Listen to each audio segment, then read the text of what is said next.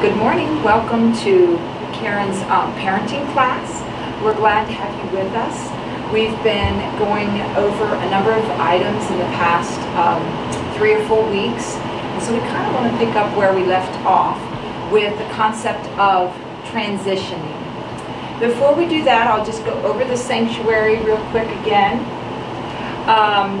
to help refresh that, because it is difficult when you're in the heat of the moment of parenting to stay connected and to stay focused on our goals and of what the sanctuary helps us to do. So I do want to just review that again quickly with you. Here we have the Good Shepherd, Jesus, and he's inviting us and the little lambs and our children to come into the sanctuary. And the first step is the gate of praise. And it's so easy to be critical of ourselves, of our parenting, and of our children, and of human beings. It's a part of the sin problem, is this root of criticism that we have. And if we remember that the name Satan means accuser, that can help. Because here we have the wolf on the outside, or the lion that's roaring. He's always going to be accusing and causing us to think negatively about our children, to think negatively, to speak negatively about our children to other people even, and to speak negatively towards them. And so it is a process to break away from that, connect with the positive things that Jesus is thinking and feeling about us and our parenting and the children, and to move forward from there, and to try to put everything, even the most negative things, in the best light possible, the most positive way to present it to our children, and to process it in a positive way as we bring them into the sanctuary. Step number 2 is the altar of sacrifice. And even the word sacrifice, as we think of Jesus and his sacrifice for us, he had to humble himself to make that sacrifice for us. He had to see our value. He had to feel that that sacrifice was worthwhile in order to reach us. And so that humility is something that we need to engage in at step number 2, is that we are going to sacrifice and be humble for our children the best that we know how to reach them. And as we do that, we open our hearts to the Holy Spirit and to God, and we open up their hearts to the Holy Spirit and to God. And so that's step number 2. And step number 3 is washing with the water of the Word. So words are communication. We have the Bible that God communicates with us, and we have prayer that we communicate with God. But this communication is where we are going to be communicating with our children. We're going to try to open up safe communication. If we have a positive view, if we're trying to humbly seek the Lord to know how to reach our children, then we can open up more positive and deeper trust communication between our children and us. And what I'd like to say to children, and what I like to say to ourselves as parents, is we can say it the same exact thing in a nice way. It's just amazing how habitual it is. We want something, we're expecting subconsciously resistance. And so right away we start saying things in a negative or harsh or very pushing way right from the get-go, instead of saying, how can I say this nicely? That's what we want the children to do. We say that they want a toy, and so they yell and they grab and they hit for that toy almost immediately sometimes. And we can just say, let's say it in a nice way. You can have a turn with the toy. Let's do it nicely. But it's just amazing how we have that same problem as parents and teachers, that we start off with saying it in a forceful way when it can just be a very kind request, and open up that communication back and forth. Or asking, I heard one of you speaking this morning, and just rather there was an issue, and that you just asked the child a question just to find out more information and help them to feel heard right from the get-go. And so there was a dialogue that happened rather than resistance that happened right at the beginning, and try to work it through. Even if you think you know the answer, it's just better to open up communication and see what we can do from there. And then that opens us up then to step number 4, which the candlestick represents the Holy Spirit. And the Holy Spirit brings what? Love, joy, peace, patience, kindness, goodness, faithfulness, gentleness, and self-control.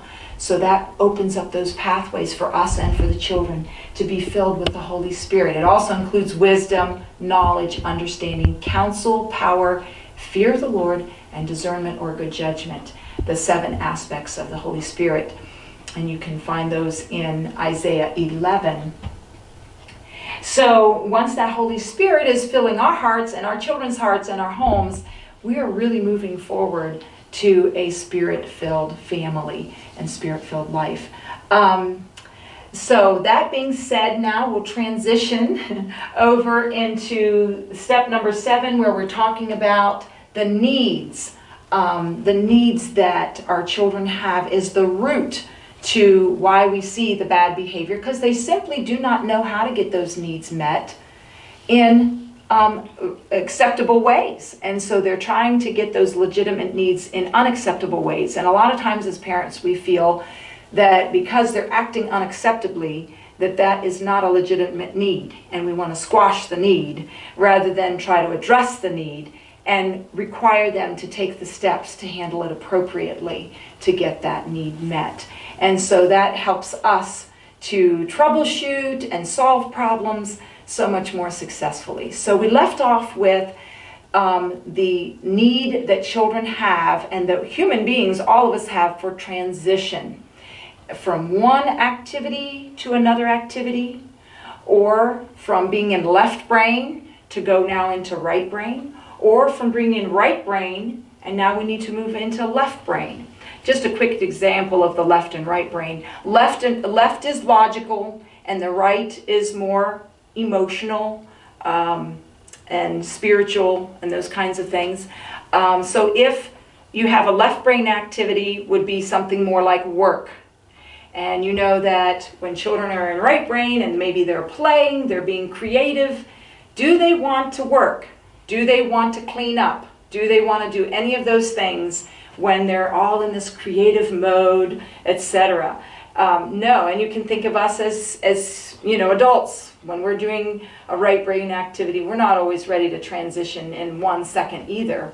And then it could be vice versa. Maybe they're cleaning up and they don't want to come to worship, or they don't want to come and do something with the family. They've got their own agenda, and it's hard to transition. So there are ways to transition so that we're not having so many blow-ups over that. And there may be still some blow-ups, but at least we can solve as many problems as possible and work on that transition. We spoke about that a little bit in the last session. And so I'm just going to go over now before I do that, I will say that the other kind of transitioning that we need to think about is when there are long-term behavioral problems that have taken a long time to get here, because maybe we didn't parent them right, maybe somebody else parented them in a way that we have some negative character qualities, that every time we come to something, it's always the same, because here is these patterns that have been almost built in stone. And so we want them to transition now from bad behavior, bad character qualities, to good behavior and good character qualities.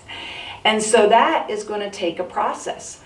And so when I see something that is a bad character quality that we really need to work on, then I feel like a sit-down talk when it's totally away from the situation.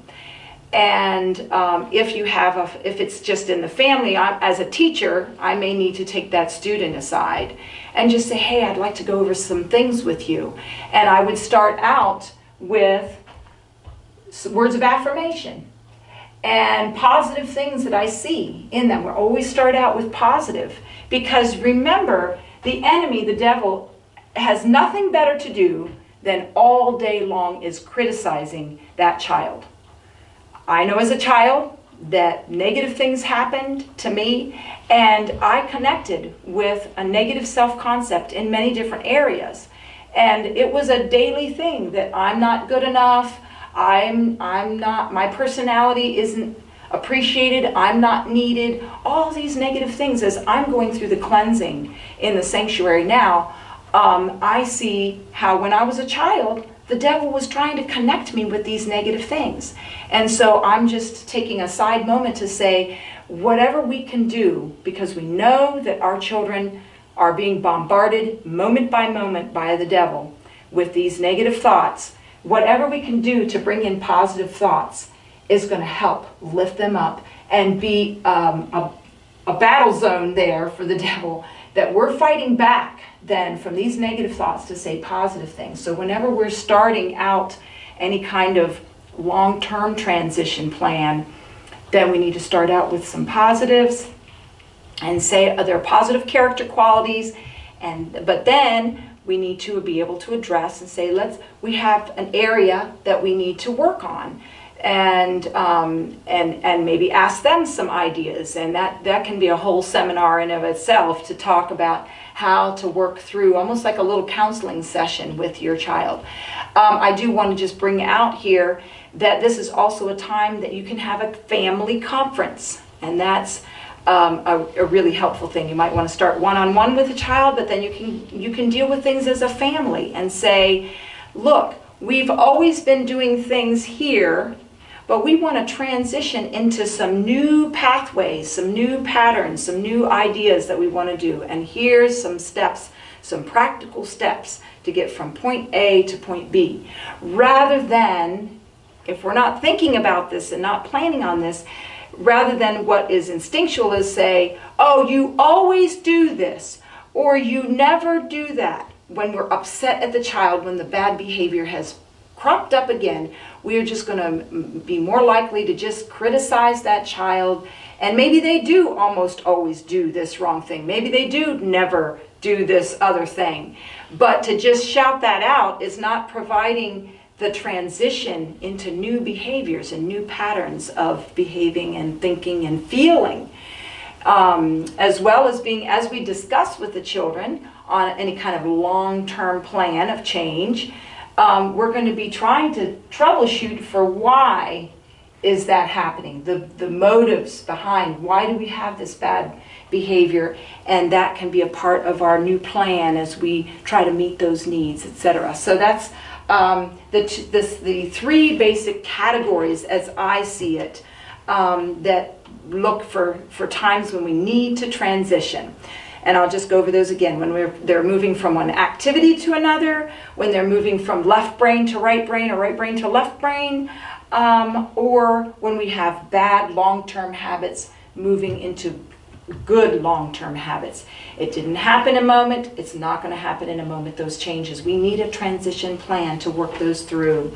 I will just go over some steps for that I kind of see myself when I'm trying to move a child from one activity to another, or from left brain to right brain and right brain to left brain. Is that when usually what's happening is that the child is not doing something with me. Generally, they're doing their own thing, and I'm coming into the scene, and I'm going to try to transition them. And this is true in pre-K and child care centers and in our home. These are things to keep in mind when we want to transition children. First of all, I come and I affirm them about what they have been doing and are doing currently to help to first of all, they need affirmation. And second of all, a lot of times, if they've been playing nicely, and I'm going to use that kind of an example, they've been doing wonderful things. And they don't get credit a lot of times for all that they've done good.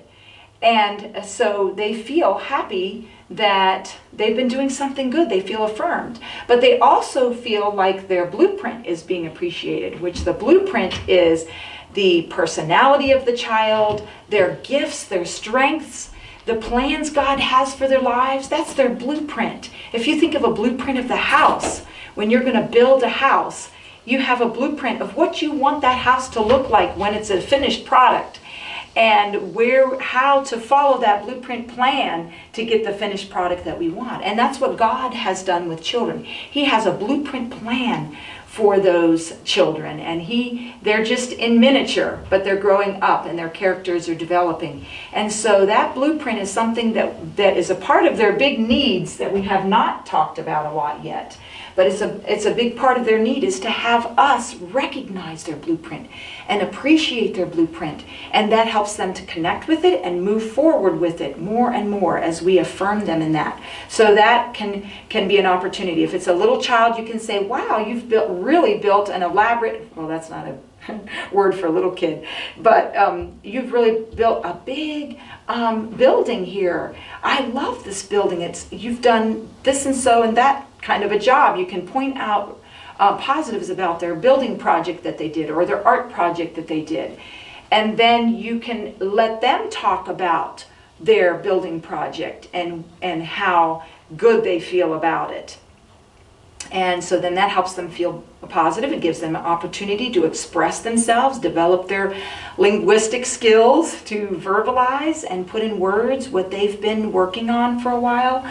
And it also helps them to wrap up, because we're wanting them to transition, right? It helps them to wrap up the project they've done by saying, ta-da! We even think about how God, when he did the creation of every single day of creation, at the end he said, oh, this is good, and wow, and he probably looked around and he saw his finished product. He put words around it, and then it was the end of the fourth day or the end of the fifth day. And so in order for the children to say, okay, I'm done with this project, we need to talk about it. We need to verbalize it a little bit and look at it and see and appreciate it. Then the other thing is that also helps them to reconnect with us. Because if they're by themselves or with other children or their peers or whatever, they're not necessarily in connection with us. So if I'm going to be the shepherdess, to move them from one activity to another, then I need them to connect with me. And so then I'm talking with them and I'm affirming them, and there's a loving connection that can happen as we now are going to turn and move to the next step. Okay, and I even put down here, it ties a nice knot on that activity, like a little bow or a knot on a package, to complete it and finish it. And they feel more completed and finished there. And it can only take 15 seconds to do that if you're in a hurry. Or it can take a minute if you have a little bit longer to go back and forth. It doesn't have to be a long thing if you're in a hurry. But the more you do it and give a little more time when you have maybe 3 or 4 minutes, the faster they will go in the future, because they get used to this. They get to the place where they really understand, I'm going to be appreciated and loved and valued for what I'm doing, and then I'm going to move forward with the person who's leading me.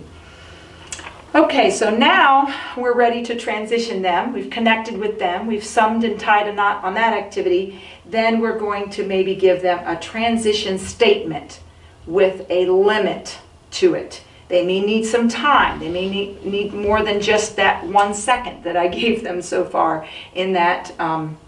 So I often say something like, well, maybe you can finish that last round of the game, or maybe you can finish your building for a few more minutes, or in about 5 or 10 minutes, and then we can talk about what we are going to do next. Sometimes it's easier if they're not ready to hear what we're going to do next. Just say, finish that activity, finish playing with your friends, finish your game, whatever, or the picture, or whatever they're doing, and then we need to talk about what we're going to do next.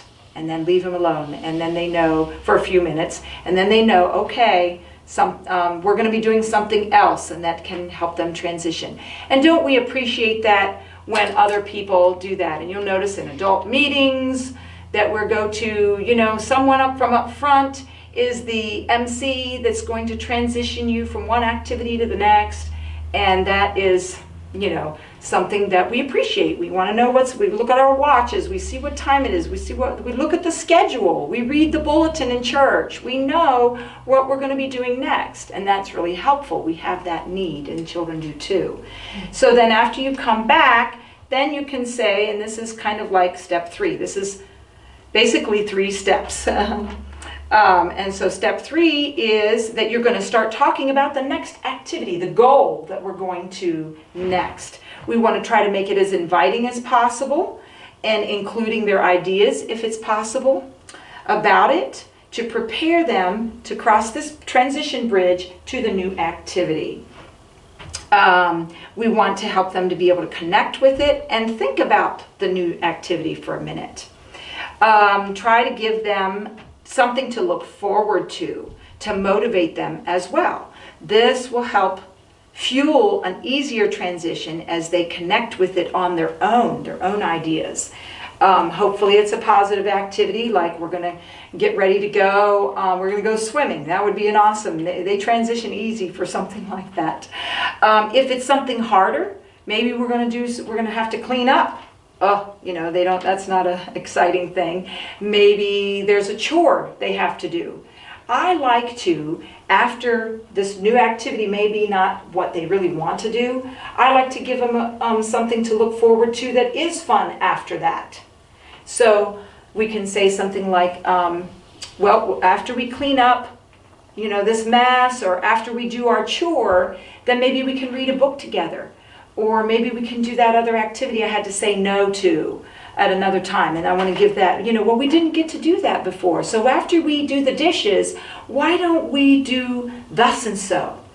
To give them some kind of help in transitioning. And you know what's, so this way of doing it just solves so much problems, so that you're not saying, all right, let's, you know, we're ready to leave, clean up those toys right now, and just push them right through with you haven't done your chores yet, you know you have to do those dishes, I told you yesterday it's your day to do the dishes, etc., etc. It can just be all this negative guilt that is laid on them in such a way that makes transition slower, actually. Do you save any time by getting into a big fight and the kicking and screaming and all that resistance?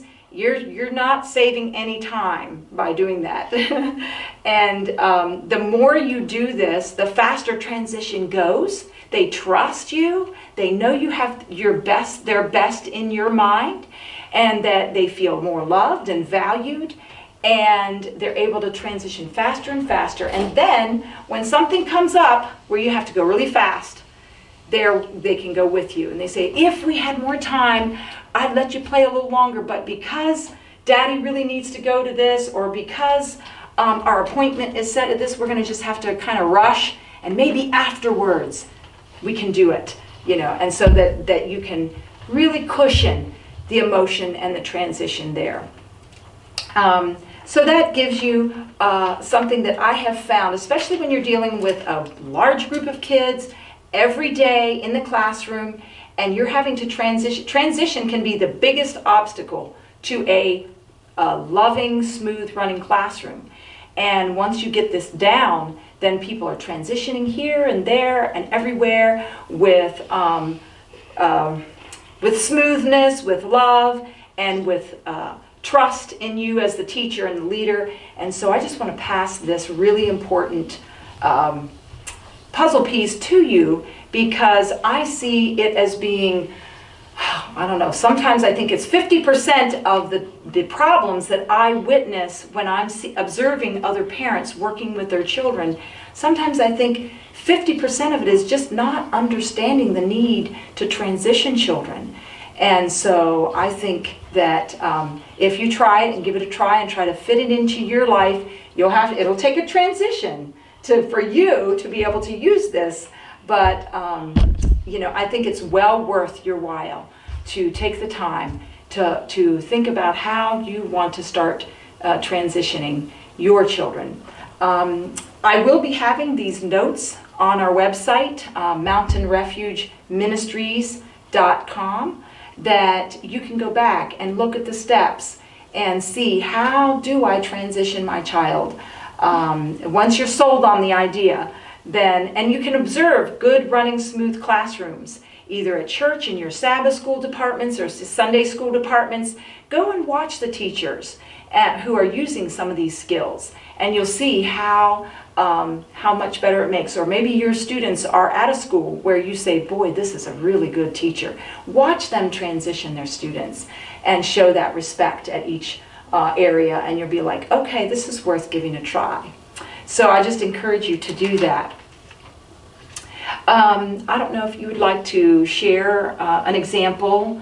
We have a parent here that can give a little example of how transition can help in her homeschool situation, which has been very beneficial. So if you can do that. This is a scenario that has happened more than once. So it's an example of something that used to happen all the time to me, but I've been trying to do it differently, and it's really been working. I'm not very great at structure and routine, so often I would get very distracted during the day with other tasks that I had to complete, and my kids would just go outside and play. And they would, on a nice day, they'd be outside doing awesome things, making a fort, playing in the creek, whatever. We used to live in the woods just up till recently, so they had lots of fun things to do outside, and they would be getting along and doing a good job, and I would get a whole bunch of things done and just really focusing on all my to-do lists and doing laundry and making phone calls and all of these things. And hours would go by, and then all of a sudden I would realize, we've got to do some school, because they were doing homeschool. We still are, but it's working better now. Oh no, we have to get some homeschool done before dinner time, or I'm a failure. So all of a sudden I would go outside and call the kids in. Kids, come in right now. We've got to get some homeschool done. And here I'm feeling guilt and stress and anxiety because I haven't done any school. And it's really, I'm the leader, and it's really my job to get them to do that. So I was feeling that guilt and really tempted to just put it all on them. So I just call them in, come on, we got to do school, we got to do this, that. And of course I would meet resistance because they were really, their whole minds were absorbed and encapsulated in what they were involved in and their little blueprints that they had been carrying out that day. Whatever it might be, and what that might be for your kid, what they can get really focused on, and I would just be ripping them away and saying, we got to do what's on my mind. So I'd meet a lot of resistance, and it would cause, trouble. And when they would resist, I would say things like, you guys don't know how lucky you are. Most kids don't get to play all day outside, and they're sitting in school for 8 hours doing page after page after page, and I ask you to do, just a little bit of work, and you complain, and it's, if you're not careful, I'm going to send you back to school. Something like that. It sounds so awful, and it is awful. But since I've been learning these transition principles, I can do a lot better. And so I realized what was happening before is that I was making a positive thing that they had been doing all day. They'd really been doing nothing wrong. They'd been doing good things. And I was like making it into a negative thing as if they had been doing something wrong. So now I can go outside and look at, come and check out what they've been doing and say, wow, you've been doing this, this, and this. You've got a lot done today. Was that a lot of fun? And, what are your plans with this? And just kind of put words around what they have been doing and then say, and then I could, just be connecting with them in that. And then I could start talking about, well, I've been getting a lot of stuff done too, but I realized that we have some school to do, that I want to get done. So how about I give you, how much time do you need to finish that up? Would 5 or 10 minutes, and we can kind of negotiate a reasonable length of time that they know that they're going to have to wrap it up, and they can kind of, put that bow and that knot around it. And then sometimes I found that in this sort of situation that a transitional activity can be a good plan. So if they've been outside playing like all in right brain creative thing, maybe coming inside and having a snack, because it's something kind of more like, yeah, I am kind of hungry, more motivating for them to come in and get a snack, and then we can kind of be drawing them in from outside, getting them indoors, getting them at the table, which is where we do homeschool anyway. And that can be kind of a nice transition. And then during the snack, I've been talking about what we're going to do next and helping them to kind of be prepared for that next thing. And like Karen said, having like a nice reward to do afterwards is always helpful too. And it doesn't have to be big. It doesn't have to be like, oh, we're going to go out for ice cream. It can be something small. Quality time for lots of kids is really important. So that's been helping me a whole lot, and I've been applying it to other situations too, and I just find that helps everybody get along a lot better. Thank you so much. Absolutely. It really does help, and thank you for sharing that. And that's a really good example, and I know a quick example that I have with my grandchildren. I had my older grandson is 8, and he was at my house, and at the same time I had my younger grandson who is 2, and they were both at my house together, and we were normally we would stay a little bit longer, and then I realized that I needed to help a friend out and go over and take care of a dog that was that was by itself, and it needed to be checked on. It might have been by itself a couple of days, and the water and food needed to be checked on, and to see if the dog was still there and that kind of thing. And so we kind of needed to leave fairly soon because the sun was going down, and I wanted to do it in the daylight so I could, make sure I find the dog while it was still day. And but they had all kinds of things that they wanted to still do at Grandma's house. And it had been, kind of a shortened visit then, and they've been asking me for weeks to come over, and I hadn't been able to have them over for a long time. So I thought, okay, this is going to be interesting. So with the older grandson, I went ahead and explained the whole situation about the dog, and I even gave him a choice. I said, do you want to go over in the day and maybe we can take time to play with the dog? And they have a playground. They have swings and stuff over there too. We could play on their swings. Or do you think, or would you like to stay here longer? And we can go after dark if you want, because it's not the end of the world. We can go feed the dog in the dark with a flashlight. If some things are not negotiable, but if you use them in the decision making as much as feasible and possible, it really helps them when you have to lay down the line and say, we're not going to do that. That's not going to work out this time, and then you have more a more cooperative spirit when you've already negotiated with them in the past. And so this was negotiable, and we talked it through, and he thought about it for a while, maybe even 5 minutes, before he came up with what maybe he would like to do. I said, we can play, and I gave him options of things we can play here, or options of things we can do there, and we worked it all out. And so he wanted to go early. He thought, yeah, let's go early. Let's see if we can have some fun and play with the dog. He said we could, play ball with the dog or whatever you want to do. And so we had made that decision, and we worked, and then we talked about the cleanup and everything. And so all that was working out really well, and I had forgotten to transition the 2-year-old. And so I just had totally slipped my mind, because my older grandson and I were bonding, and we were having a great time, and so then all of a sudden I'm starting to scoop him up, and he starts screaming, and it was like, I didn't even tell him what we were going to do or anything. So I was like, okay, we're going to stop everything and transition the 2-year-old now. Yes, he's small enough. I could have grabbed him up, kicking and screaming, and he was having so much fun with the new car thing that we have, a car garage and everything. He was all into that. I could scoop him up and grab him kicking and screaming all the way and force to buckle him in, and he's a strong little boy, but I could have probably done it, okay?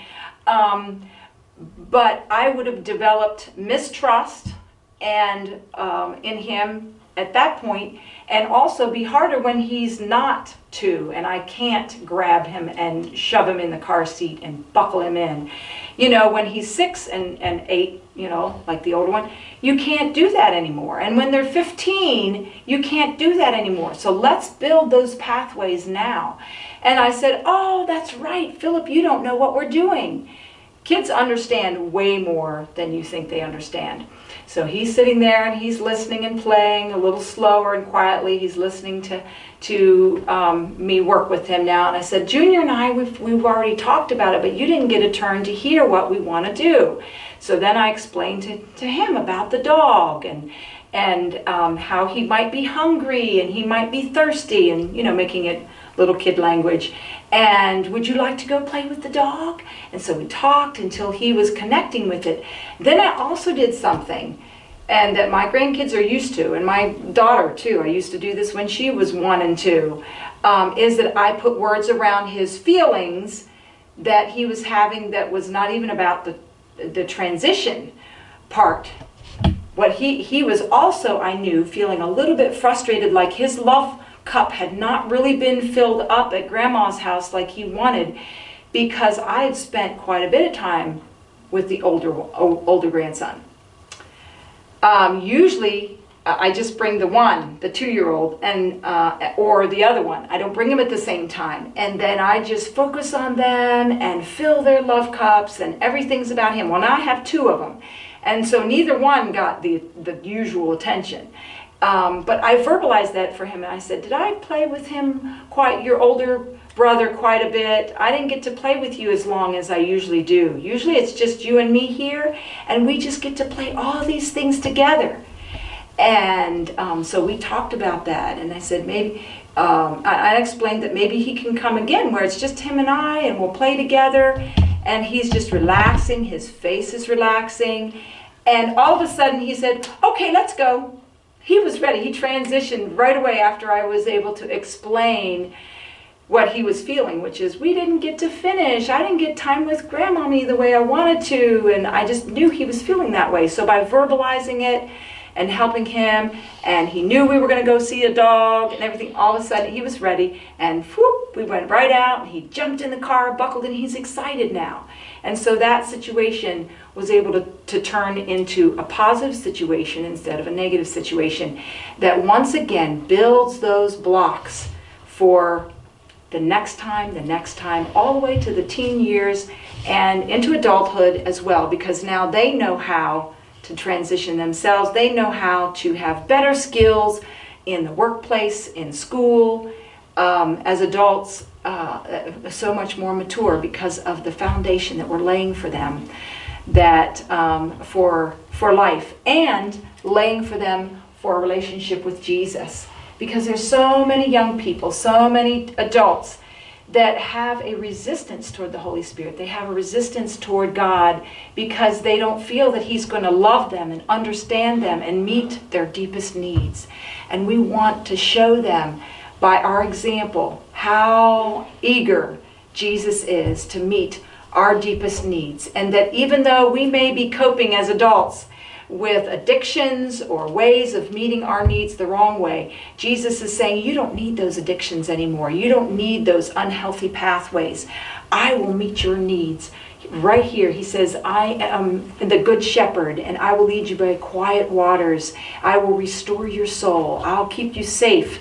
Even though there's death and danger all around you, I am going to meet your every need. I'm going to anoint you with that oil.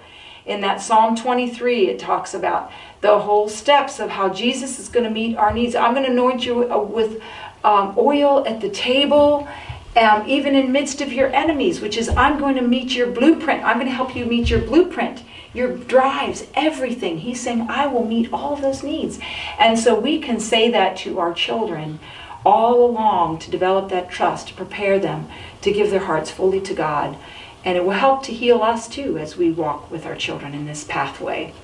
So I just encourage each one of you as you are working with your children to keep these things in mind, to help smooth the pathway so that our whole family very soon can be saved in the kingdom of heaven, to live the way heaven does, to live perfectly in heaven the way God had meant for it to be. So let's bow our heads now and ask the Lord to help us to be able to accomplish these things. Dear Heavenly Father, we just thank you so much how you want to meet all of our needs. And we have a great need to be good parents, to have a smooth running home, to have loving home, the way you meant and the way it would be if we were in heaven. And we just pray that you'll teach us those principles. Help us to walk in that path that you have put before us as our good shepherd. And that you will help us to shepherd those lambs as under shepherds, the way you would handle them, the way you would love them and nurture them. Just give us that ability, because in our own strength we cannot do it. So we just ask for you to give us those victories. And we thank you and praise you that you will. In Jesus' name we pray. Amen.